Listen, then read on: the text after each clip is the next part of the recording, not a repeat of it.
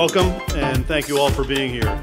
A destination wedding. This took some effort. 90% of us are from out of town. We didn't just roll out of bed and come to a wedding in Austin. All of you wanted to be here because you wouldn't be anywhere else but with Brian and Hannah tonight. I know you can't believe, but right here's the place to be. I got everything I need, so ain't nothing you can take from me.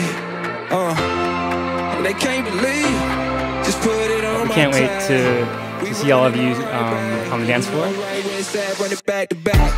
Hey, where you at? Bring it back down. I like that. Ladies and gentlemen, it's my privilege to introduce to you for the first time Mr. and Mrs. Clark. Bring it back down. I like that. It's back to back now.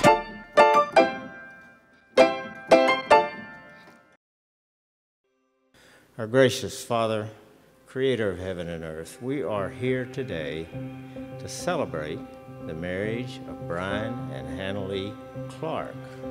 You are going to say vows of love and devotion to each other that take you across a threshold, and things will never be the same again. For you will now tell the world, this is my beloved. And you will tell the world, this is my beloved. And that is everything. Brian is genuinely, I'm not just saying this because it's his wedding night or anything, he is sincerely an amazing person. He's by far one of the most intelligent people I've ever met. And after a while, he began bringing Hannah along. And thankfully, Hannah was amazing. One thing that I've learned about Hannah is that she has such a big heart, especially for her friends and family. I will never forget when you brought Brian as your date to our first ever semi-formals in the sorority. Hey. You were basically a couple already, except Brian didn't really know yet. You couldn't hide how much you liked him, even if you tried. You opened your heart to Brian, and now here we are on your wedding day. After wonderful, amazing, fun, crazy, and trying times. And you are still so in love and ready to spend the rest of your lives together.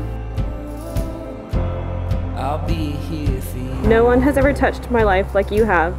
I fell in love with your kindness, your smile, and in the way that you make me laugh. I vow to laugh with you, to share spicy memes with you, to watch funny movies with you, and to make you laugh, which usually just means myself. I promise to give you as much love and attention as I give to our dog Charlie. I vow to be your lifelong partner, your teammate, your rock, your dog dad, your biggest fan, and your best friend. I vow to be your travel companion, to vacation around the world, and to explore new cultures with you. I promise to try new experiences with you and be your travel companion for life. I promise I didn't cheat. I vow to be supportive of all your ventures, to help you try new things, and to encourage you to reach for the stars. I vow to be spiritual with you, but most of all, I vow to love you unconditionally, to give you all my heart, to stand by you in times of anguish, and to rejoice in times of celebration. I'll never forget how I felt the first time you told me that you loved me. And I hope that we never forget how we feel standing here today. As your wife, I promise to love you forever unconditionally. I promise to always be your best friend, your closest confidant, and your partner in doing life together. I love you, Judy. Love you too. Brian and Hannah, we are here for you, we love you, and we wish you every happiness in life. Everybody grab your glass, give a toast to the bride and groom. To Brian and Hannah.